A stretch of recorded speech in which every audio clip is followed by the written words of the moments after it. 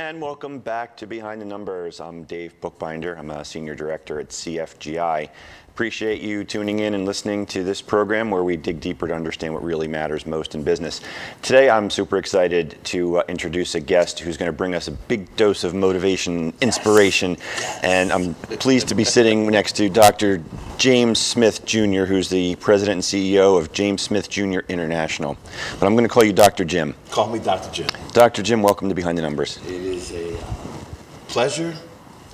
What an opportunity. Thank you so much for creating this for me. I'm looking forward to talking. Good. Well, why don't you tell the audience a little bit about who you are and what you do, and then we'll jump in. I help people get out of their own way. I help people live big, not just think big. I help people challenge their self-created barriers. And I do it through the books I've written. I do it through my motivational speaking and leadership consulting. I do it through coaching, and I do it nationally and internationally. I've been to 30 plus countries in 45 states. And of late, been doing it through my blog and through Zoom, webcasts and webinars, because for the most part, we have to maintain our physical, not social. Everyone says social distance. It's physical distance. But that's what I've been doing of late. Great. Awesome. Well, excited to talk about leadership. It's a topic that is really relevant now, always is, frankly, because in any organization, profitability comes back to how leadership operates and what that really constitutes. But one of the words that we hear a lot recently is authenticity. What does authenticity really mean, and how do leaders exhibit that? Yeah, it's a topic or a construct that I thought I knew what it meant. Mm-hmm. And when I did my dissertation and my research, I went in thinking that authenticity, being true to oneself, was either authentic or inauthentic. It was a case of either or. Through my research, I hypothesized or determined that it's a matter of more or less, that there are degrees of authenticity, not you're either authentic or inauthentic. And I believe it speaks to self-knowledge, knowing oneself, and self-regulation, how one comports oneself. And there are times to be more authentic, and there are times to be less authentic, considering the situation and what's happening within the workplace or what's happening with clients and customers. It's not being inauthentic or being misguided or not telling the truth. But sometimes as a leader, there are varying degrees of how much truth you should give given a situation. Right. Because sometimes you're still collecting data and you're not ready to give the team incomplete information. You're not being inauthentic, but depending on the situation, determining how much I should share. Yeah, I hear young leaders talk about the idea of, I'm trying to be more authentic. And I get the sense that either you are or you aren't. What's an example of authenticity? Is there something that comes to mind? Yeah, I'll give you one of late, considering the circumstances we're dealing with these days. Because of the civil unrest and social unrest, people are asking more questions, they're taking more risks, they're seeking to understand before they are understood. But there are comments that people make from time to time that in the past, Dave, I would not have said anything, I would have let it go. For instance, Dr. Jim, when I see you, I don't see color. In years going by, I would say, okay. But internally, I don't like that. Mm-hmm. I would rather you say, Dr. Jim, I don't let color play a role on my interactions with you.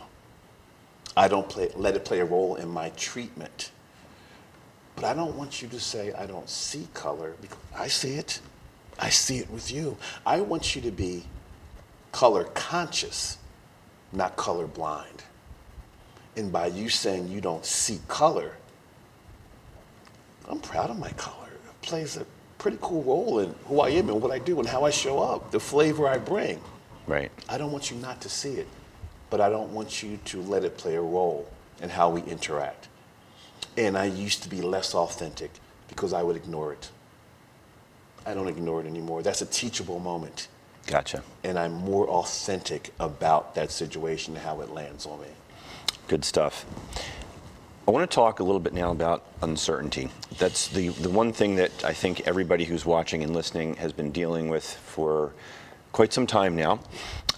And how would you advise folks to, dare I say, embrace the uncertainty? And when we were talking before we went on the program, you like to talk about your COVID blessings, the cool stuff that has happened for you during these very uncertain times. So how would you advise people to kind of embrace the uncertainty, if you will? Number one, uncouple fear from uncertainty. They're different. Being afraid is different from being uncertain. You don't know, you're afraid. They're two different entities. Number two, when you're uncertain, stop forecasting failure. Because you're moving from uncertainty to, this isn't going to work. It's not going to be good. I'm going to fail. I'm not going to be able to pivot, rebound. It's over. No, you just don't know how this is going to end. Right. Being vulnerable says, I'm not sure how this is going to end, but I'm going to do it anyway. Fear, I'm afraid. I'm apprehensive. Now I have to make the decision, do I move forward or not? And for me, I always say, feel the fear and move in. And my favorite acronym for fear, FEAR, is face everything and rise. Face everything and rise. It's not going to work. They're not going to like me. Tough audience. This is going to be a tough presentation. You've already made it tough. You struck out before you got up to the plate. Right. I can't count on you. Just say, this is new. This is a new audience. For many of us in the speaking industry, as well as leaders, you're now leading from a distance. You're in front of that computer, that laptop, having to motivate your audience from afar. Oh, I can't do it. I can't touch them. I can't feel it. It's not going to be a good meeting. Well, it's not. This camera, this laptop, this smartphone is now the way I motivate. And you have to be able to do that, not, well, let's just hang in here in the meantime. I'll do my best now and we'll see what happens. Okay, good luck with that. Right, right. Mm-hmm. It's okay to be uncertain. It's okay to be allergic to ambiguity, because a lot of us want things to be black and white. We're not living there right now. No, we don't usually, even in, quote, normal times. Yeah, but that's how some people believe, and that's what they're waiting for. And like I told you all the time, Dave, I help people lose weight. WAIT. Stop waiting for this to happen. Stop waiting on them. Stop waiting for things to go back to the way they used to be. Yeah. We may not ever see that again. Going forward, it might be a hybrid of the way it was, the way it is. And we have to pivot. We have to adjust. And I'm not sure how it's going to work out, but I'm all in.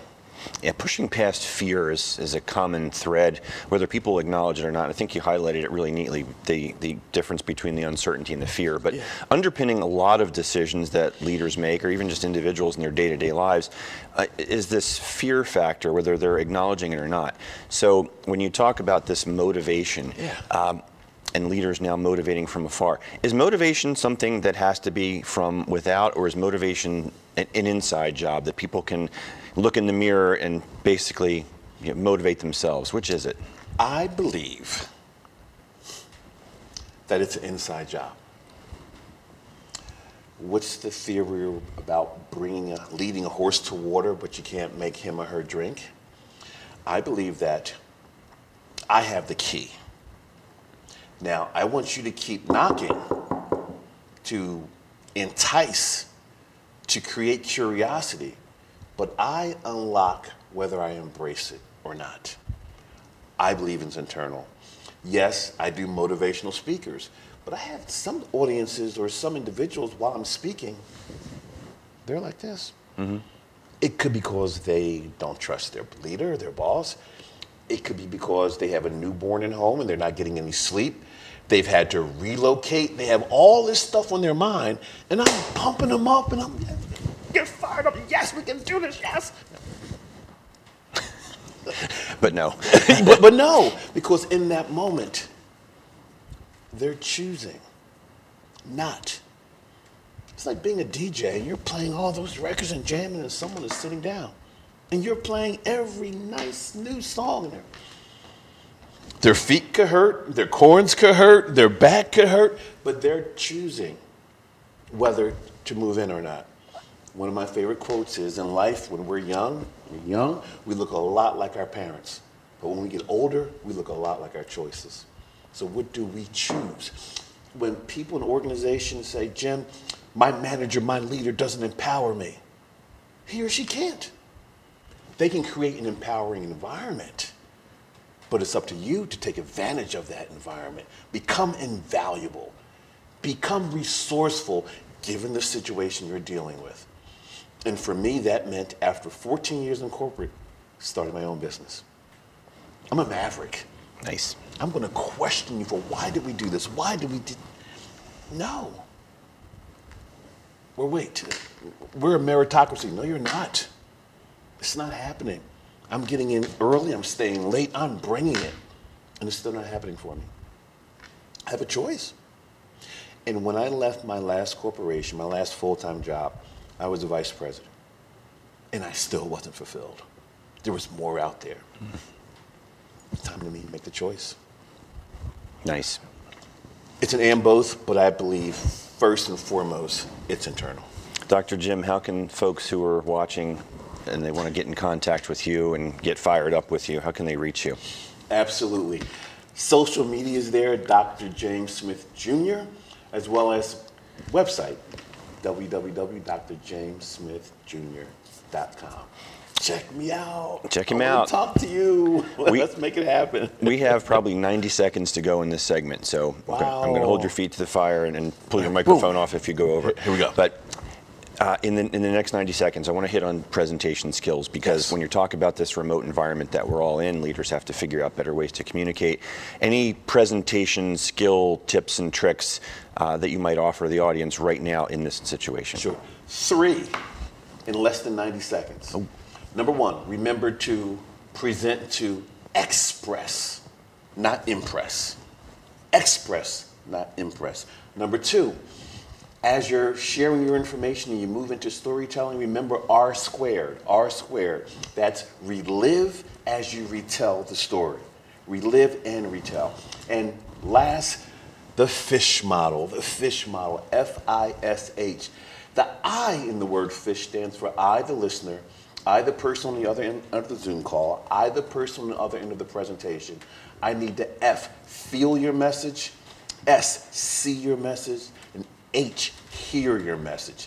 If you are presenting to express, not impress, if you are reliving and retelling stories, and if you're using the fish model, you're going to elevate your level of presentation skills and audience engagement. There you go, in 90 seconds or less. Thank you. We're going to hit the pause button right here. You watching and listening, don't go anywhere. We'll be right back after these quick commercial words.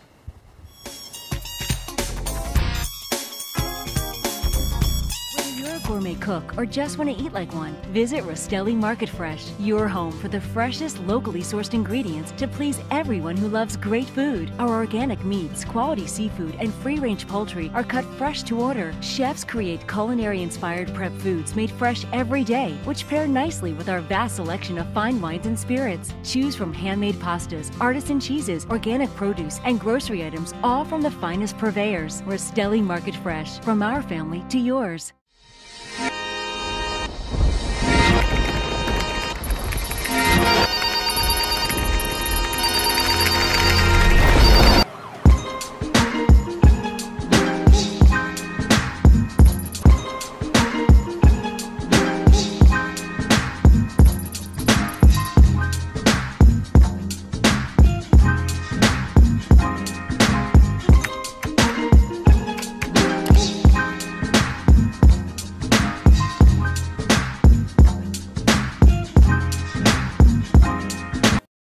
Shelter dogs aren't broken.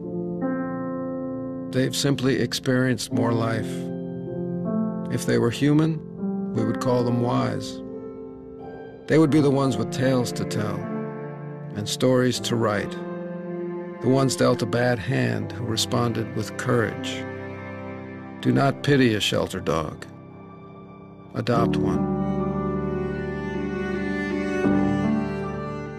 Burlington County College.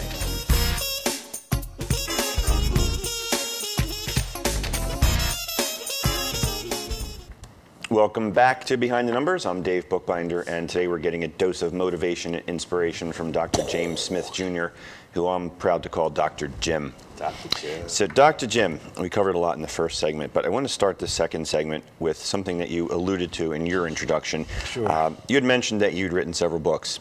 Why don't you tell the audience a little bit about those books, what inspired you, and then, of course, where they can find them?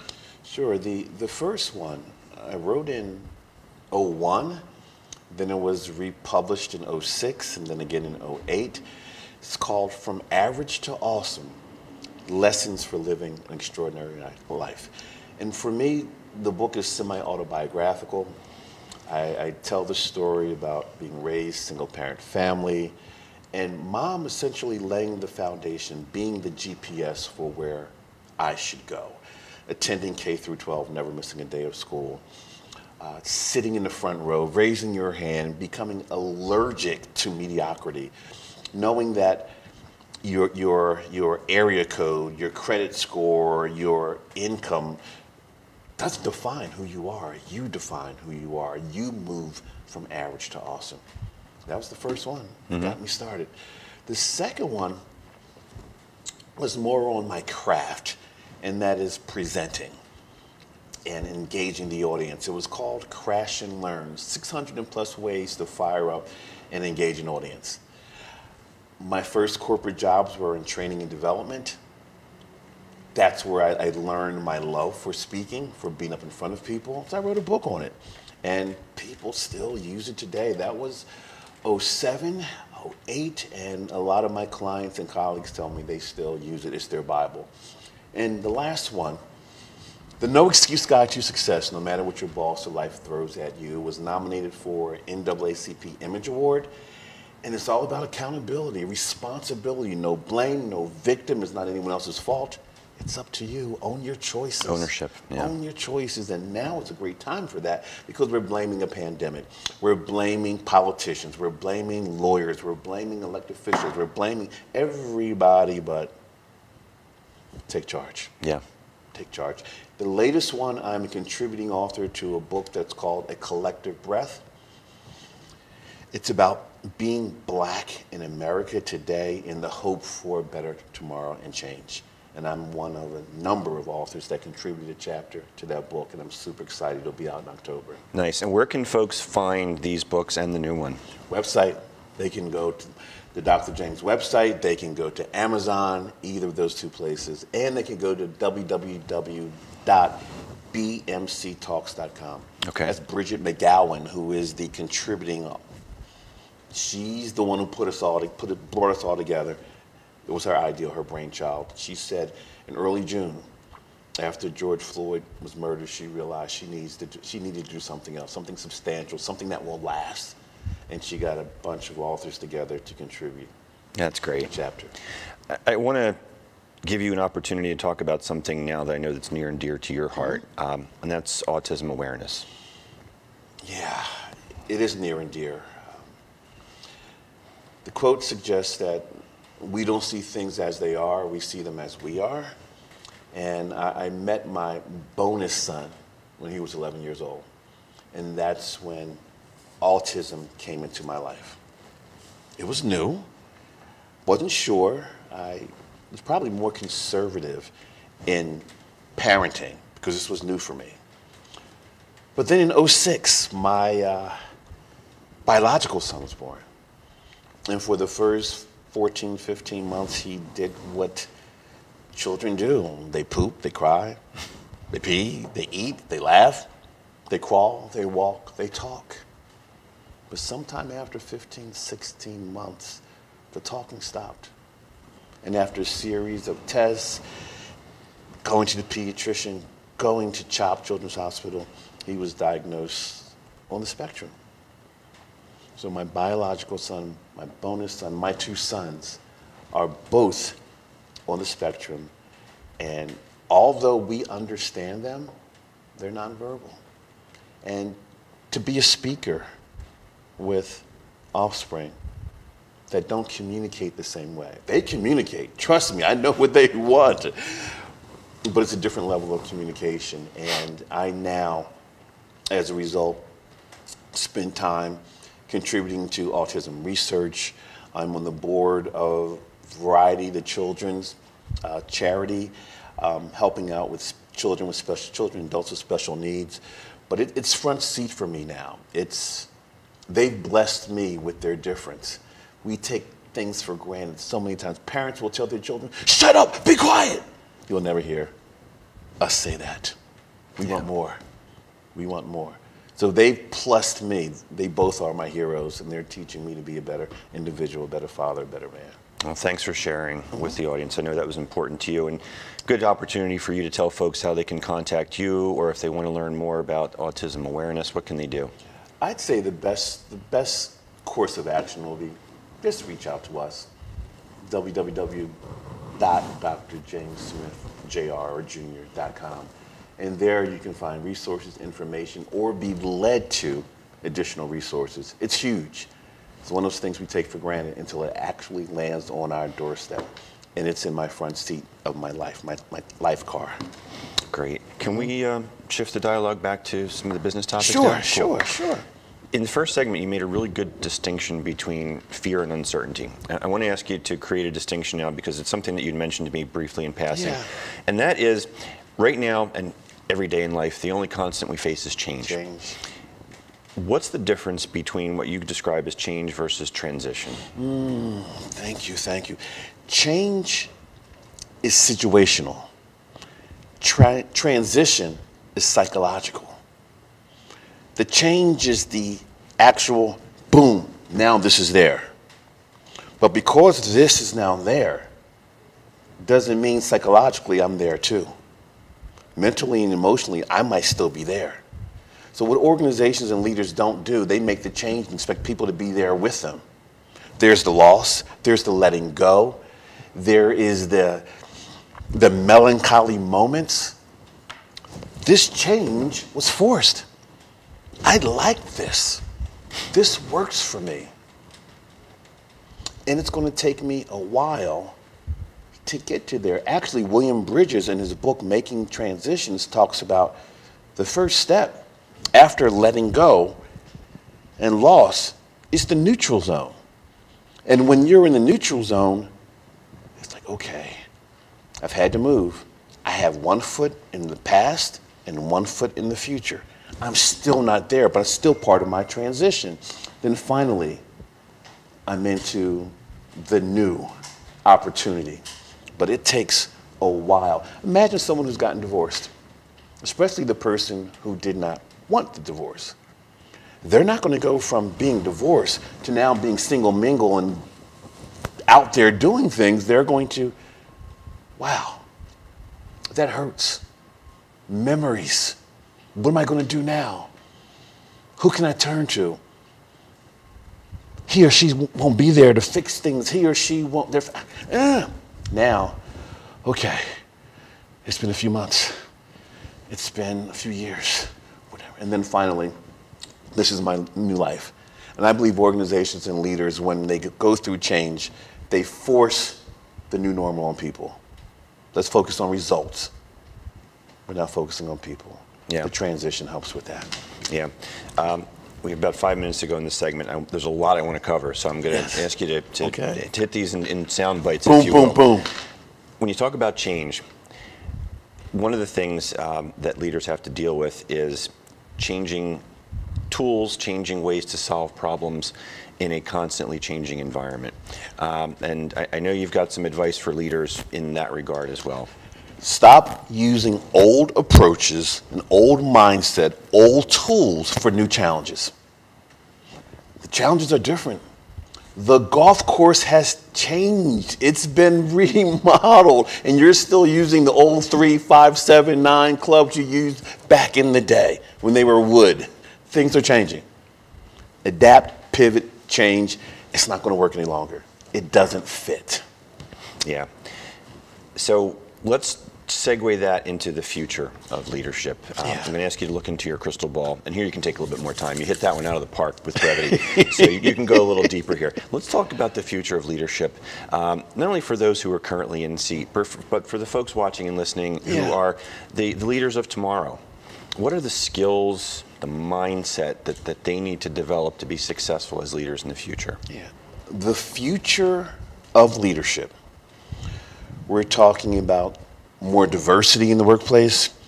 We're talking about perhaps more distance in the workplace with organizations not having addresses because people are working from home. We're talking about more technology. We're talking about artificial intelligence. We're talking about cybersecurity. We're talking about people who are more inclined to speak up. We're talking about millennials. We're talking about people who are wondering, do I wear my mask or not? It's different. So as a result, we need to be, as leaders, more vulnerable, more mission-driven, more open to change, more open to disruption. We have to understand diversity, equity, and inclusion. We have to know about those micro inequities and those invisible forces that limit one's ascension to the top of the ladder. We have to embrace uncertainty. We have to be better communicators. We have to be authentic communicators. We have to be selfless leaders. I'm reminded of Simon Sinek books, Leaders Eat Last. Yeah, that was a great read. Great message. It's not about me, it's about we. And the old model was the dictator, the driver, get it done. Yeah, you're still going to get it done. But it's a combination of focusing on results and focusing on people. And I believe you're an expert on that because of your book, ROI, talking about individuals, not investment. So we need to do that going forward. Leaders definitely need to do that. And part of that's also about being coachable too, right? Being coachable and being able to coach, knowing, I like to say, knowing what's in your employee's front seat. Because in the car of life, we have a front seat, a back seat, and a trunk. The trunk is things we pull out when there's an emergency. The back seat, yeah, we have it with us, but we don't necessarily rely on it. Front seat, that's who I am, what I love, what's important to me. It could be my race, my religion, my family, my approach to life, my education. It's getting that front seat information. In the way you get that front seat information as a leader is to give yours first. Yeah. Because you're building trust. And if you're vulnerable and you share what's important to you, now old school, the windows would have come down. New school, the windows go down. But they put the windows down, they being the employees, unlock the car, come on in the front seat with them. That's what leaders need to focus on in the future, I believe. Yeah, it's really about connection and rapport and building that trust, which builds then the allegiance to the organization that triggers the engagement, which triggers the discretionary effort, which, boom, impacts your valuation. That's what I preach about all the time. So Return thanks on for setting me individual. up. That's probably a great place to stop. They're telling me we're out of time, unfortunately. So it was a great conversation. I know, right? It just goes so fast. Thank you so much for joining us on Behind the Numbers today, Dr. Jim. It's been a pleasure. We've been chatting with Dr. James Smith Jr. from Dr. James Smith Jr. International, lovingly known as Dr. Jim, and you now know how to reach out and connect with him. Please do. I know he's doing webinars and Zoom calls and so forth while we're not able to do any live events, but hopefully that'll resume again and you'll be back in front of people in person. Thank you for watching and listening. Whatever platform you're watching and listening on, please do hit the subscribe button so you can stay in contact with us and know what we're up to. And until next time, take care, everybody.